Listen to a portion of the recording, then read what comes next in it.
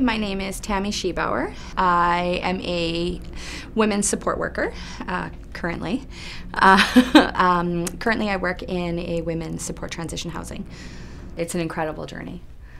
In an average day at the transition house, we can be doing intakes, we can be taking phone calls for women who are in crisis and need support. We could be doing an intake like where we're doing a screening and actually going out and meeting a woman who's fleeing an abusive relationship or is at risk of violence, and going out and meeting them and seeing if they are a potential candidate to come into the housing, because it is communal living, so you have to take everything into consideration, every woman and child who is at the facility, because the dynamics can change very quickly. What do I love most about what I do?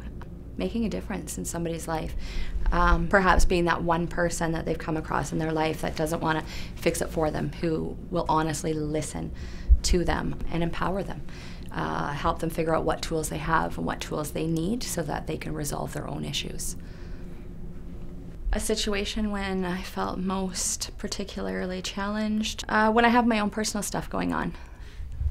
Sometimes it's really hard to be able to separate it, you know, because life happens and we're human and working in human services. So it's important to be able to leave your own stuff at the door. And if you can't, be really honest about it and take the time that you need so that you can take care of your business and come back so that you can be there for that person 100%.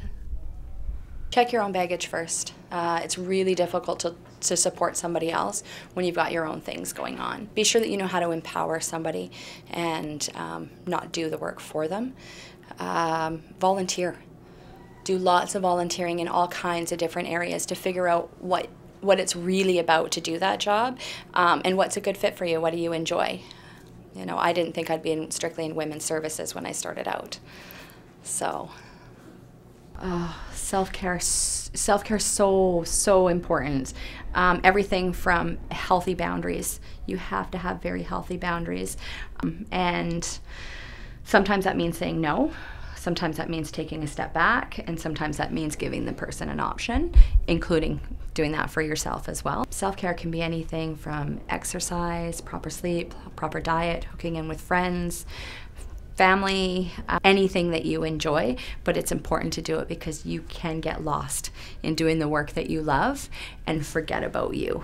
You don't have to start big. You don't have to go with the idea, I'm gonna get my degree in social work or in psychology. Start small. You can do one-year programs, a certificate program in social service work, 2-year program in human services diploma. You can take other little certificates and they all add up and eventually will get you to a degree somewhere, but it gives you more choice, because once you have a degree in social work, you have a degree in social work.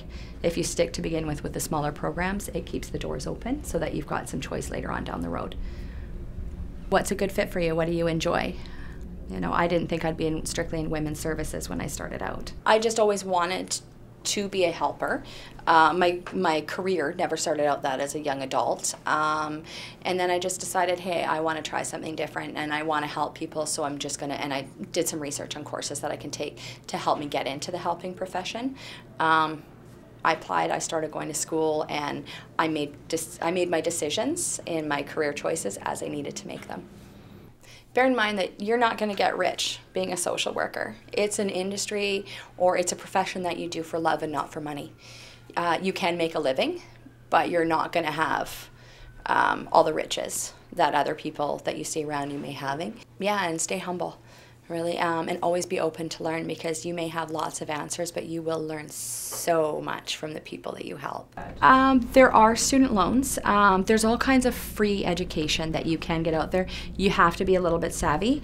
Ask around, like when you're networking and doing your volunteer work, you can always ask, hey, I'm interested in learning more. Is there any kind of workshops that I can take? You can learn that way. Use the internet. See what you can find online.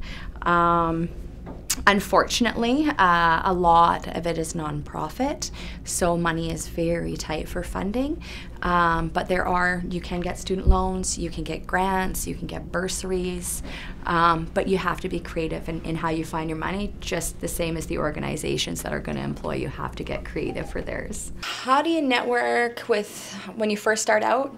Volunteer work. get involved. Like I said, this is a profession you do for love and not for money. So to begin with, do it for free. And you meet people along the way. Get involved in any sort of events that are going on that have to do with any field that of interest to you, whether it's mental health day, recovery day. Volunteer, put in some time. You meet people, and through your activities and giving back to your community, you meet other people. Your name gets out there. You get introduced to other people. So really, just make sure you put yourself out there, and that's how you're going to network. For certification that I found incredibly useful, social service worker certificate. It was 1 year, easy commitment, but it covered a huge spectrum of the social work field. So lots of experience in little areas to help hone in on where I really wanted to be in the field. Then moving on to 2-year human services diploma, it gets a little bit more specialized. And along the way, there's always workshops, one-day classes, webinars that you can take part of. They all matter. It's all education, and it's all experience, and it's all relevant. Well, I can start out from my own experience in with the education that I have in all the areas that I've worked in. I have been a crisis line volunteer. I have worked in homeless shelters, both high barrier and low barrier, that have alcohol and addictions programs attached to it, plus transitional housing. I have ran 3 crisis lines as a volunteer coordinator. That means recruiting, training, all of that. I worked in a mental health facility that is residential, that houses persons with mental illness as well as addiction issues. And now I'm working in women's transitional housing, supporting women. So you can do mental health, addictions, transient population, women's support.